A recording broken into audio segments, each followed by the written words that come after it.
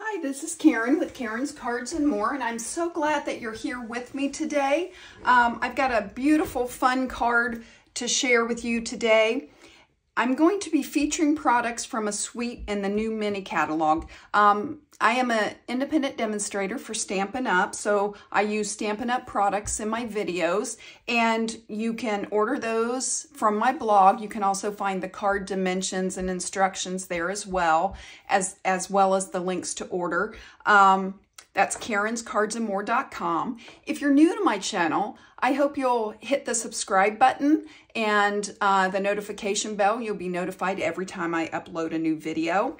So this is our newest catalog, and it's a mini catalog. Several times a year they come out with these. Well, actually a couple times a year they come out with these. And so this is the newest one, and there's a lot of really cool suites in here, stamp sets, die sets. But I want to show you, this is called the Perennial Lavender Suite. Beautiful. If you like purples and greens together, one of my favorite colors is Lost Lagoon, and it's in here.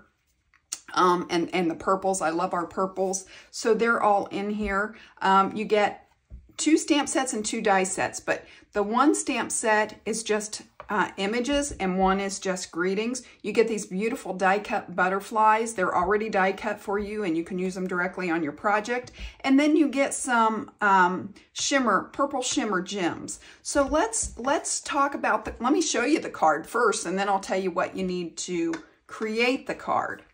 So we are going to be making what I'm calling a Poppin Gate Fold.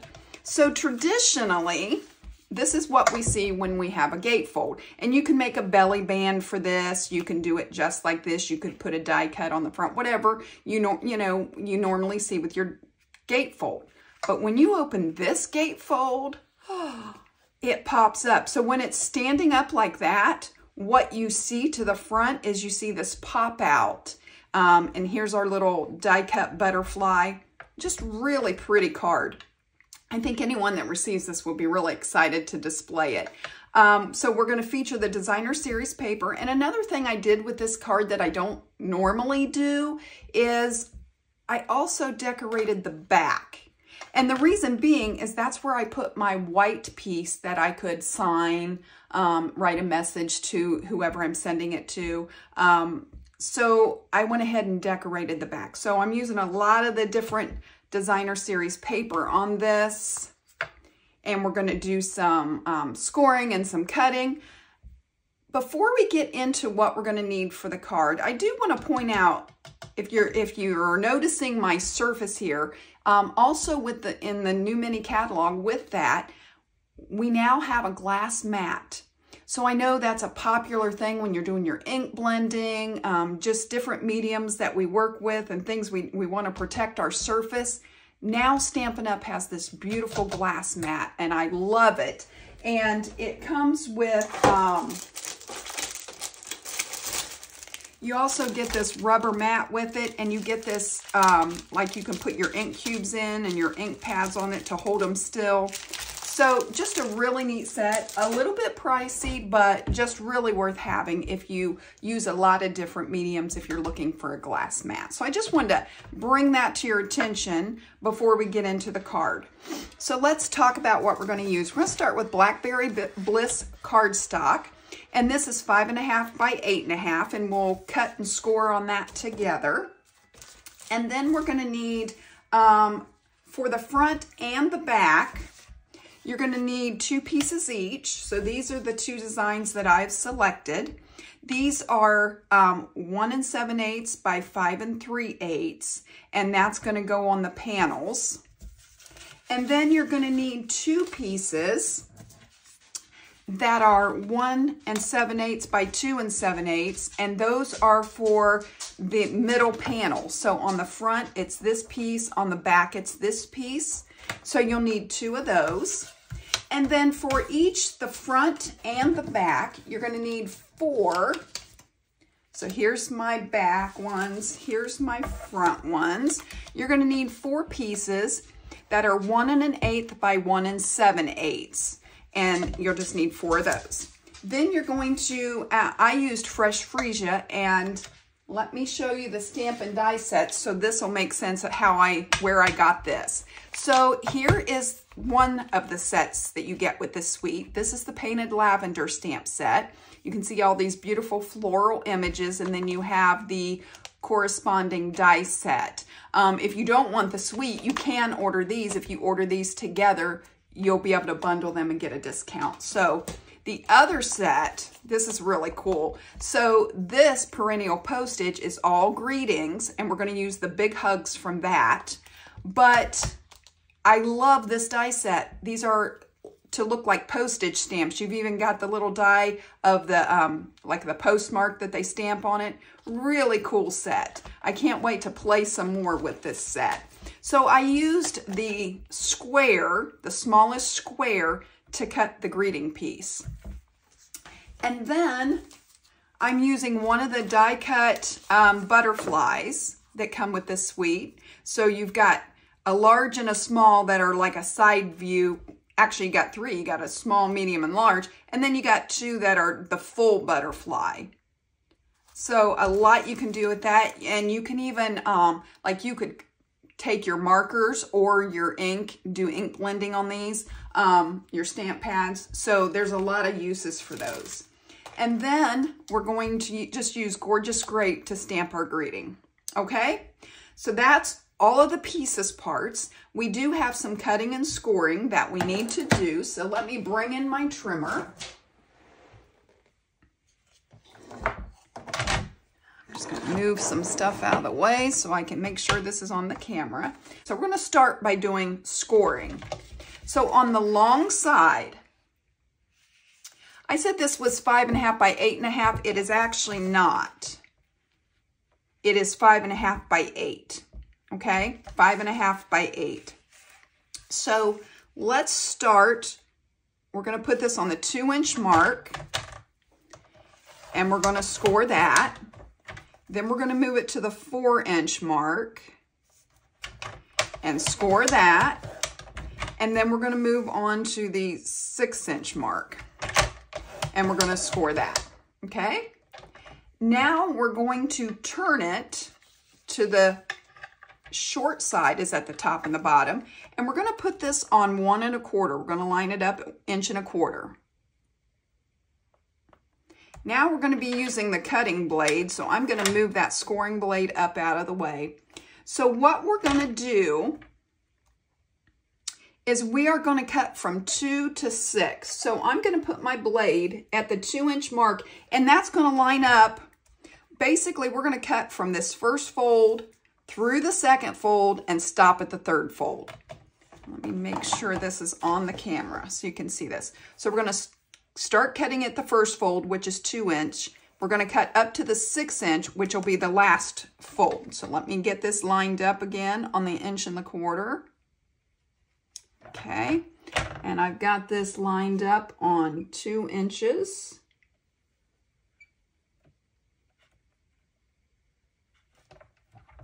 And then I'm just going to move my finger so my blade digs down in there. And I'm just going to slice up till I get to the 6-inch mark. Okay? Then I'm going to move it over to 4 1/4. And I want to repeat that same thing. So I'm putting it on the 2-inch, which is that first fold, and I'm just going to cut up to that top fold, 2 to 6, just like that. Okay, now we're going to turn to the long side again, and we're going to line it up on the 3-inch side, and we're going to be using our score. And we want to score between the cut lines. So on the 3-inch, I have my paper at the 3-inch, and I just want to score between those cut lines. And then I'm going to move it to the 5-inch mark, and I'm going to do the same thing. I just want to score between those cut lines. okay? Now that's got our cardstock all prepared and ready to go. Now, we want to do some creasing on this just to get it ready to start putting things on. I find it's easier to go ahead and do these creasing and then start attaching my designer series paper. You could start putting your designer series paper on now if you chose to. So we're going to fold these side panels in. Okay. I'm going to get my bone folder so I can go over these creases because I want to make sure they're good and creased. And then I'm going to fold this other side in.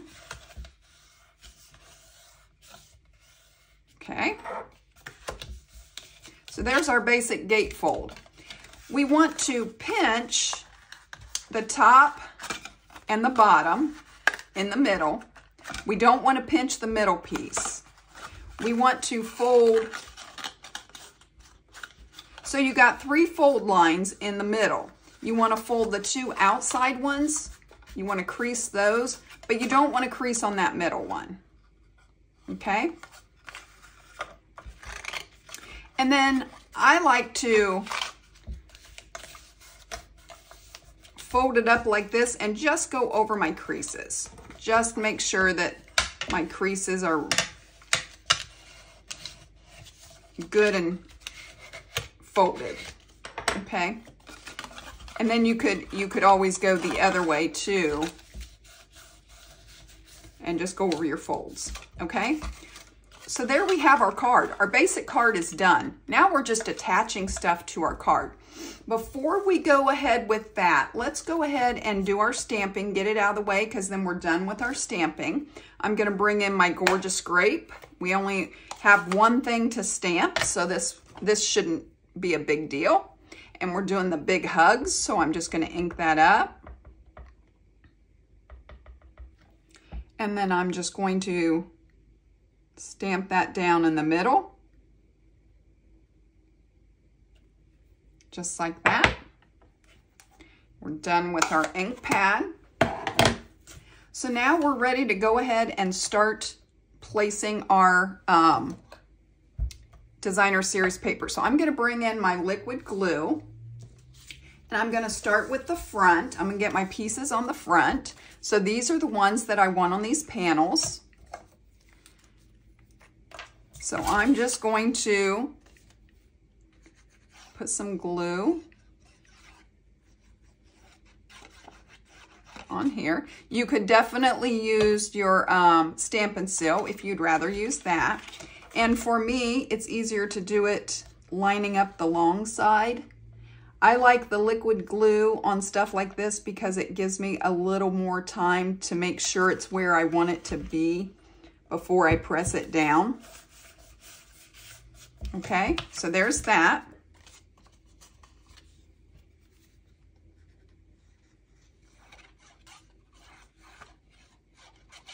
We're going to do the same thing with this other panel.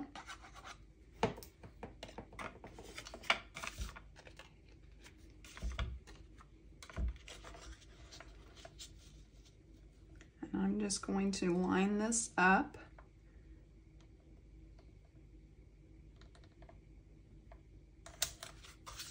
And press that down. Okay. And I'm going to go ahead and put my piece in the middle.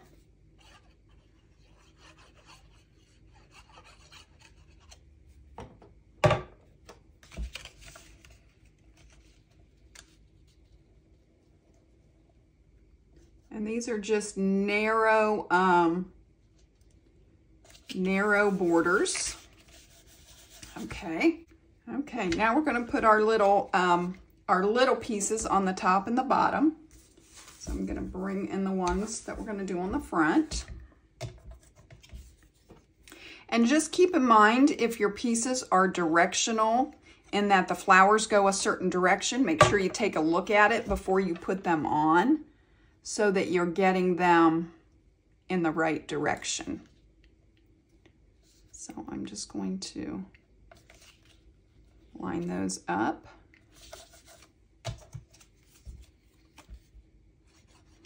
Many times I've had to pull something off and either cut a new piece to glue over top or re-glue a piece because I put it upside down. So always double check that before you stick it down.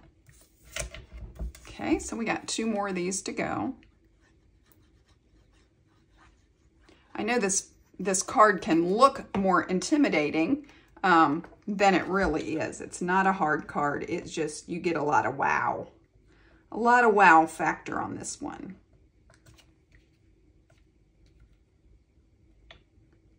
Okay, there's that one. One more. And then I'm going to flip it over and decorate the back before we do our focal point on the front. I knew that would happen as soon as I squeezed hard. I want to make sure I get it on the edges.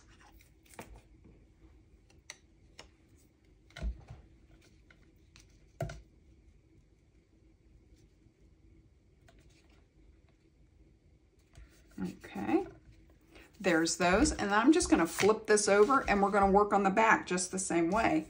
So I'm going to go ahead and put our middle piece on.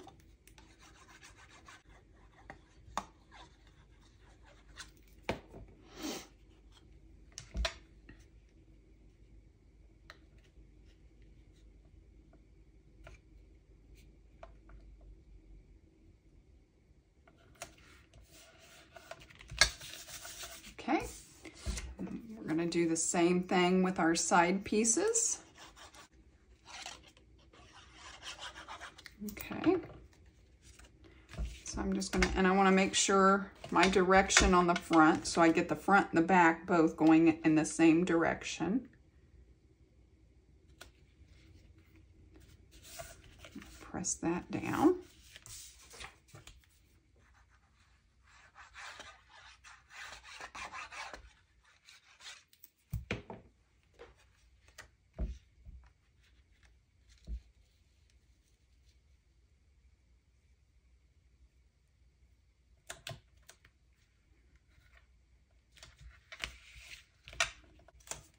Again, we're going to pay attention to the direction that we need to go.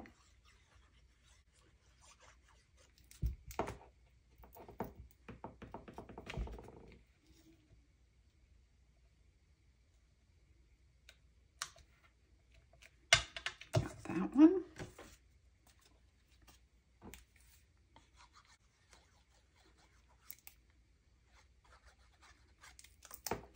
I need to get a new bottle of glue. This one's about empty.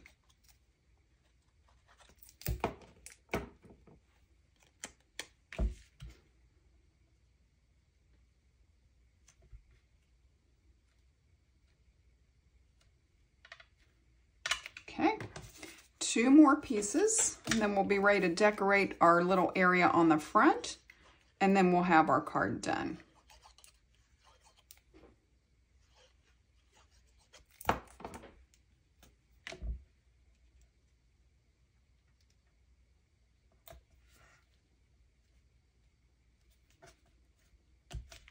One more.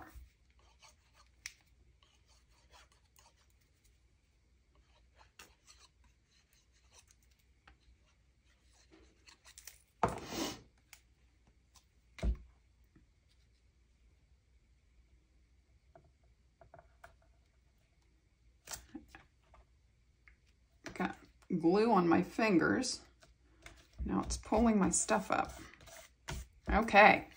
There we go. Now I'm going to flip this back over, and I want to pop up my little square in the middle.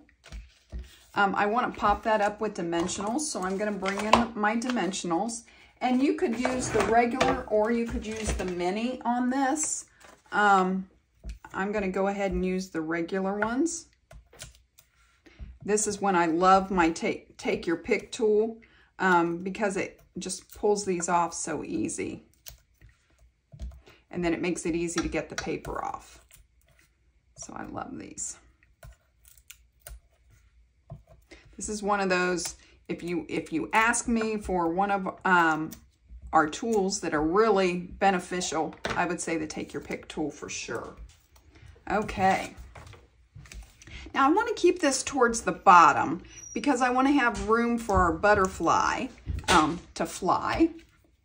So I'm going to be using the smallest of the ones that are the profile of the butterfly.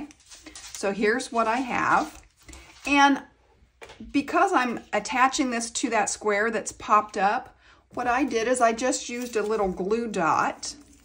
And right here behind the body part of the butterfly, it's thicker.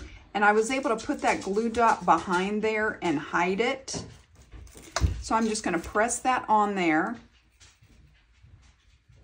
So it's hidden. And then you can just use your Take Your Pick tool to pop that off. And then I just want to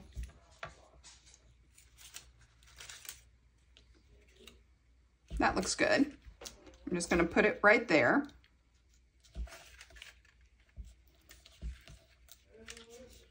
There. Okay, and then I'm going to use some of these purple shimmer gems.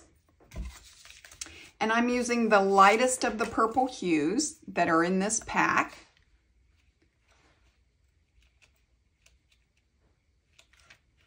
I'm putting one down here. And every one you make, you're probably going to put something in a little bit different place. And that's okay. That makes it special. That makes it unique. How about that? There we have it. Our card is done. This is the one that we just made together. This is the one that I made previously. You can put it in your envelope like this, like folding your pieces like this, so that your pop-out part is to the front. Or you can fold it like a traditional gatefold and do a belly band or some ribbon. If you were going to do ribbon, what I would have done is I would have put my ribbon underneath the middle piece on the back and brought it around. A belly band would work really well on this. Or, like I said, you can put it in your envelope like this, and then when they pull it out, it'll pop up. Either way, whatever works for you, whatever you think looks nice, however you want to go ahead with it. You could put one to each side. I kind of like that. So play around with it, see what you like. But beautiful cards for display because they'll stand up and that pops out. Poppin Gate Fold. I hope you'll give this a try, play around with your designer series papers and see what you come up with. And be sure to check out my Facebook group, my Facebook page. I'd love to have you join those. And I will be back with you to craft again soon.